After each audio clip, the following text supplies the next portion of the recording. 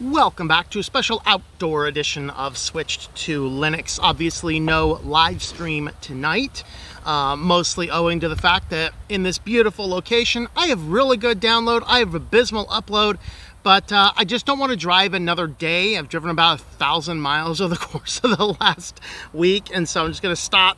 Weekly News Roundup is still on for tomorrow. We are going to be moving tomorrow morning to into a city, get some Weekly News Roundup done for tomorrow night. So stay tuned for that. Of course, if you are a supporter, we are holding a supporter hangout offline today. For whatever reason, video conferencing has just enough bandwidth, but no streaming, no streaming. What I want to talk about briefly today is really that best way to switch to Linux, just to test out and experiment with Linux in such a way that we can cause this migration. As I switched to Linux, I didn't just completely delete my Windows and jump right into Linux and all this kind of stuff. I had to figure out how to make my business work. My pre-established business, my pre-established clients, I need to figure out how to make that work on Linux without any real issues. And so for me, it was a few-year journey as I kept that one computer completely unadulterated and simply used other computers to test out Linux. Now, you may not have the room or the budget or the desire to have a second computer, and I understand that. So today we're going to talk about how you can play around with Linux very well without having to buy another device. You are primarily going to want to get an external hard drive. This one is one of the mechanical external hard drives. I prefer these ones. They're pretty fast, they're pretty good. They have good, really high data transfer speeds. They work really well and they're cheap. This one is a 1 terabyte, which I think you can now get for like 40 bucks. And the 1 terabyte is perfectly fine, especially if we're just testing things out and playing and seeing what you can do. So once you have your external hard drive, what you're going to want to do is you're going to want to get Linux installed on this. Now, this can be a little bit more complicated. And the reason is when you install Linux on most distributions you're installing, it's really hard to say where does the bootloader install and how are you booting into your system. What I like to do, now it is possible under most Linux distributions to install the Linux on the same hard drive alongside one master boot record. I do not recommend that, because if you go to update Windows and Windows says, oh, there's a grub on here, that's the software that Linux uses to boot your operating system, it says, I don't like that, and it restores the Windows, and Windows likes to ignore Linux. And so you will get to a case where you will be able to keep getting into your Windows, but you may not be able to get into your Linux anymore. So what I always want to do is I want to make sure I have everything installed on this drive. The whole operating system, my home partition, and the bootloader. That is really the thing that I want installed. And then what I'm going to do is I'm going to tell my computer which disk to look for the bootloader. You see, when you start a computer up, it goes through a basic, now the thing used to be called BIOS, basic information, basic input-output system. So you get in there, it boots up just the basic high-level stuff, and then this allows it to find an operating system, something on that first drive to say, oh, these are the operating systems, what would you like to boot? And so you can specify which one of the drives on your computer carries that bootloader. So if you install everything directly to this, your Windows system, you just tell the computer to boot the hard drive with Windows on it, and it just goes right into Windows, and you tell it to boot the hard drive with Linux on it, and it just goes right on into Linux. No big deal. And you can specify those changes in your BIOS settings. So depending on your computer, this is going to be different. Sometimes, usually it's really easy to change those settings. Occasionally you get a board that's a little crazy and out there. Sorry about those guys. You'll have to look up the documentation for your board. You're either going to have, you might have like a Dell BIOS system, which I think are they using Athlon? I can't remember all of them off the top of my head. The MSI board that I have controls the BIOS on my main streaming computer. That's the easiest. I have a nice GUI. I can move the mouse around. I can drag little icons. Ooh, we're gonna boot the external drive first. So what I like to do when I was experimenting with Linux and I was still dual booting from time to time, What I would do is I would set my BIOS to look for an external hard drive like this, and if this is present, boot that first. And if this is not present, it will boot the internal disk first. So I would have this guy installed with Ubuntu on it, right? And I'd have this guy plugged in, and as long as this drive was simply plugged into that computer, it would always just boot Ubuntu. But if I really wanted to get back into the Windows system, I just pull this guy out from the port, just leave it sitting right there, just pull the plug out, boom, it boots right on into Windows. And so you change those BIOS and make those settings changes, and this is going to enable you to decide, am I going to use this full same exact computer to boot Windows or to boot Linux? Now we need to talk about Secure Boot. Inside that BIOS, there's going to be an option called Secure Boot. Depending on your Linux distribution, you might have to disable that. Now, Windows might throw a hissy fit if Secure Boot is disabled, or the BIOS usually does. It's okay. It is a little bit more secure if you can run that. Now, Ubuntu ran that for a while. Something in it had since broken it. So most downstream from Ubuntu, you might have to disable that. They are working on it. I know Linux Mint in the next iterations actually has figured out how to fix that. So presumably that will be backported to Ubuntu as long as Ubuntu can do the same thing they did. You'll want to check the distribution information to see if Secure Boot is enabled. If I'm not mistaken, I believe the latest version of Debian it is. This just means you don't need to toggle that setting anymore. When I first started using Linux and teaching people to do it, you have to go in and turn off Secure Boot.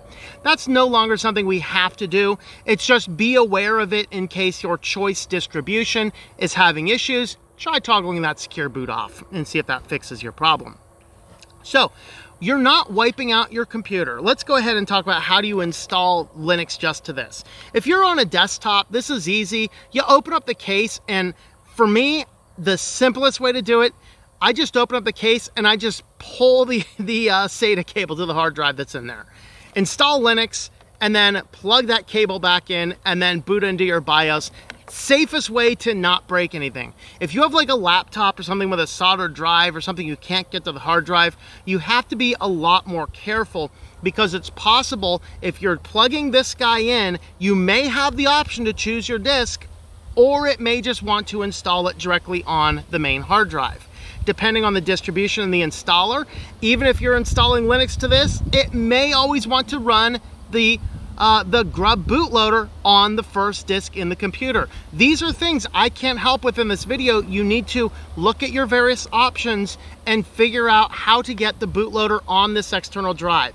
Simplest way, if you can unplug the hard drive in that computer just for the period of time that you install Linux and then plug it right back in, you will have no problems.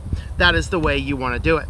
So step 4 here is your first build with Linux. You're just getting in there to play. You're not doing anything serious. You're plugging this guy in, and then you're just playing around. You're seeing what can work. You're logging into the few accounts you might need. You might play around with GIMP if you're used to Photoshop. You might look around at the various software packages. You might spin up LibreOffice to type a full-fledged Office document. The point is you want to play around with it, you want to explore, and you not want to worry about accidentally breaking something. If you do, just reinstall it or seek some help forums one way. And then the last step to transition over is test around with different software. Look at what software packages you're using on your main Windows system, and then go to like Alternative 2 and plug the name of those software packages in, and then sort by the license and the operating system, sort in by Linux and free and open source, and see if there's alternatives. It's very possible some of the software you're already using is completely supported on Linux already. Your web browser is going to be. I don't know of any web browser that's exclusive to Windows. It's not also on Linux. Your email client, depending on what it is, that might work. Thunderbird obviously works across different platforms. There's a few other ones. If you're using the full Outlook client, you're not going to get that on Linux, I don't think anyway. But have a look at Evolution, for example. Just the idea is play around with the software. It may not be possible for you to make a 100% switch with the required work that we have to do, but certainly anybody who doesn't have very, very narrow niche hobbies anybody for their personal life can easily switch to Linux, and that is definitely something you should consider doing. So that really is, in a nutshell, our step. Step number 1, pick yourself up one of these drives. Step number 2, look at your BIOS. Can you set it to boot first on an external hard drive, and then the internal drive if the external one is not present? Do you need to toggle secure boot? Look for where that setting is, and just be aware of it as you're researching your distributions. If you need a Linux distribution, I just say play with Linux Mint. It's just going to be the best overall for most people. And then once you get used to that, you can explore other Linux distributions as well.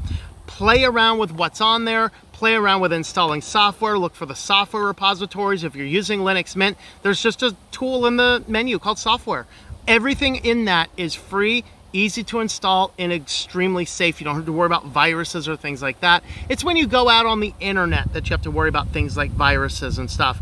And then start playing around and seeing, can you get to the position where you can transition your whole computer, or do you need to just stick with your Windows for your work? Or we didn't mention it because it's just not a forethought in my mind. If you're a big avid gamer, you might need that Windows partition around. I don't know what your gaming situations are, but for most people, you can use Windows in those narrow cases you need, and then you can use Linux for everything else. When you get really advanced in Linux and have a good computer, oh, you can just install everything on Linux and then run a virtual box for all those things that need done with Windows. That's the best option you can do if you have to have a Windows install.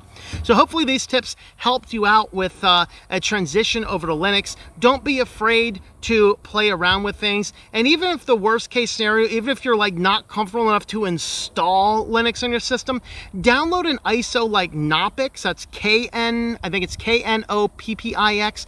The reason I like that one is because you can plug that guy in, boot off of it, you never have to install it, and it has more software packages than you can play with for a couple months.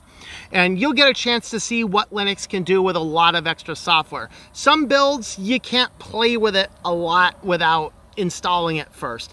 And so if you're worried about installing, play around with Knoppix. You can play around with that Linux Mint Live ISO, that's fine. And you just need to download something like Etcher to install the ISO. You download the .iso file from the website, and then you just need a software to put that onto a USB drive. I will give one more piece of warning.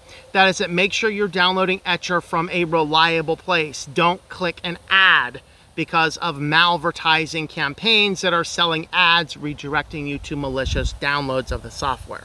That happens not just with Etcher, it happens with all sorts of software you download on the internet for Windows, unfortunately. So just be aware of that. And hopefully those tips will help you out in a quick transition to Linux. And if you want more tips, subscribe to the channel here where we do a lot more detail and get indoors with the computers and play with all the geeky stuff. But my supporters also love the outside videos as well, so I thought that's what I would bring you today. Thank you for watching, and I hope that you enjoy switching to Linux. Thank you for watching this video from Switched to Linux. This channel would not be possible without the backing of the program supporters scrolling on the screen now. You can be a supporter at Patreon at patreon.com/TOMM or at thinklifemedia.com. I also want to thank the open source community who creates such excellent software that makes producing this show possible. Please remember to support your software communities. Thank you, and I hope that you enjoy switching to Linux.